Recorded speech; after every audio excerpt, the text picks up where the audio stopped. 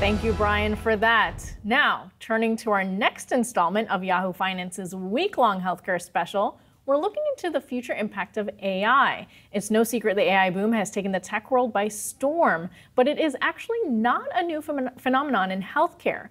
Just how far it will go in the industry remains a question. According to a recent Deloitte survey, slightly more than 70% of generative AI users thought the tech could revolutionize care delivery. And here to dive into the use of AI in healthcare, we have Dr. Geeta Nayyar, former Salesforce Chief Medical Officer and author of Dead Wrong, Diagnosing and Treating Healthcare's Misinformation Illness. Geeta, thank you so much for joining us today. Thanks for having me, Anjalee. So let's talk about this. AI in healthcare, not a new phenomenon, definitely been sort of functioning in the background, if you will, especially when we talk about drug use and development. But in the provider space, that's something that is holding a lot of excitement, if you will. There's a lot of people who want to know, is Dr. Google walking into the room now? Are we going to be diagnosed by AI? What do you have to say to that? Well, first of all, as a technologist, I am thrilled and excited by the opportunities of AI, particularly in precision medicine and personalized medicine. As a physician, however, I am concerned about the implementation of AI. Just like we've done with so much tech, we've in many ways taken away the joy of medicine.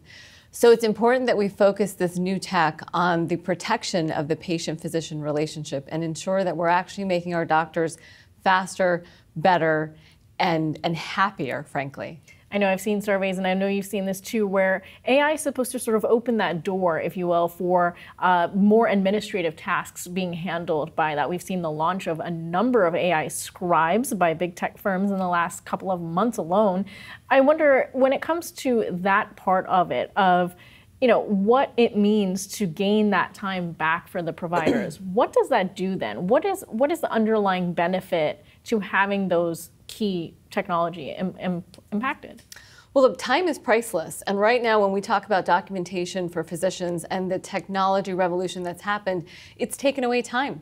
And it's taken away the joy of medicine, which is really the patient-physician relationship. So the companies that focus on the use of AI as it relates to clinical decision support, improved and automated documentation, prior authorization alone could save us billions and billions of dollars, and there is no doctor that enjoys doing prior authorization, let me tell you.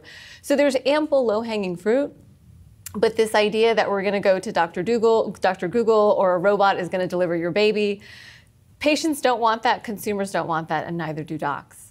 Speaking of prior auth, I know there's another area where AI has been thought to be used, and that is actually in claims and denials or approvals of that within the healthcare insurance space.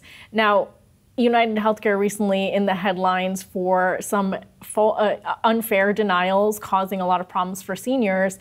I wonder, is that an example of what you think is sort of where we can't get to just yet? Is it too early for something like that, or should that not be done at all? So again, we have to balance the buzz with reality. And AI is not ready to be left alone. We still need that human oversight, whether we're talking about prior auth or we're talking about documentation. So we're just not there yet because we're still learning. But secondly, we have to remember the healthcare industry is single-handedly keeping the fax machine alive. So while AI not a joke, not a joke, it's true.